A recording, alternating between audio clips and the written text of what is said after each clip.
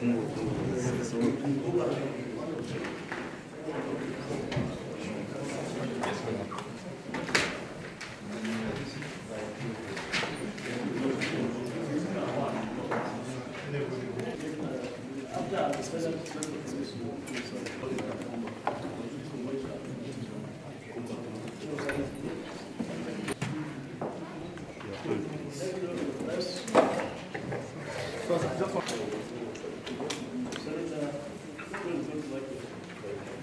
name is Senator Shehu Sani. I review on foreign and local debts at the same time, Vice Chairman and a member of Security Committee.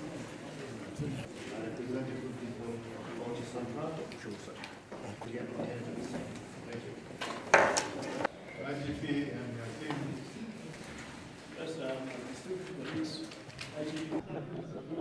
Thank you very much.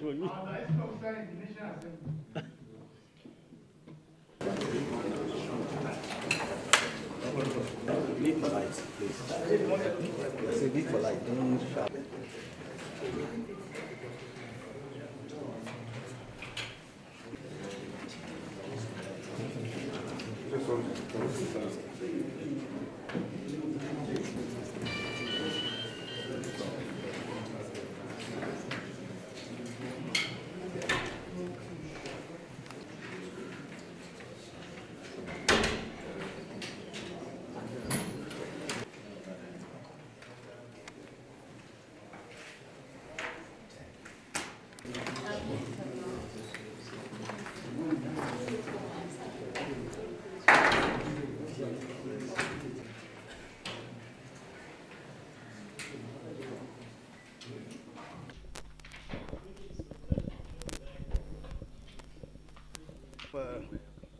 Okay.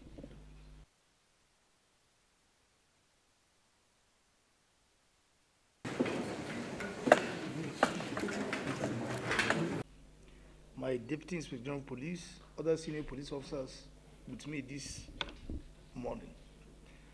I'm here today on the summon by the Senate for me to appear to explain the actions of the Nigerian Police Force in response to the crisis that has bedeviled Benue State and some of the neighboring states in the last few weeks.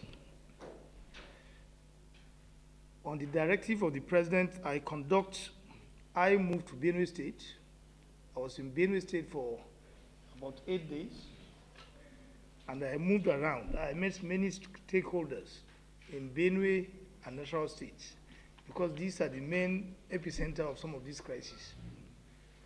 I was able to visit 2 local governments in Benue State, that is Guma and Logo. And I visited 1 local government in National State, that's Tunga local government. No, that's Tunga. Tunga is in Awe. Tunga local government. I met with major stakeholders in Benue State during my visit, and I met with major stakeholders in National State during my visit. And all these major stakeholders made some submissions during my visit. Thursday, 1st February 28, which was yesterday, and we got this directive yesterday, so that's why we are holding it now.